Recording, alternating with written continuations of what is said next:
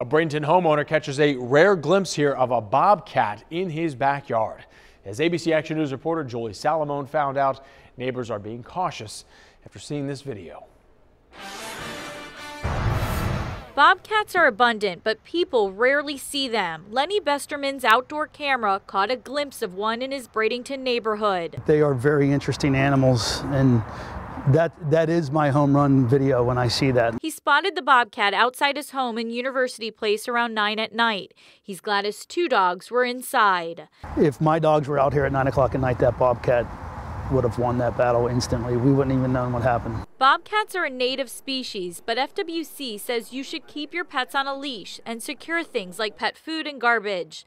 Bobcats usually hunt at night, but seeing one during the day is not uncommon because they sleep for only 2 to 3 hours at a time. State wildlife officials say bobcats are generally not aggressive toward people, and they're not often spotted. That's why Besterman set up those cameras, not for security, but to capture the wildlife. They trigger when something walks in front of it. Besterman runs a Facebook and Instagram page called Sarasota Experience. He's captured sunrises, backyard gators, and wildlife living around us. You'd be surprised on how many things you get to see in this beautiful area if you're paying attention and looking for it. Reporting in Manatee County, Julie Salamone, ABC Action News.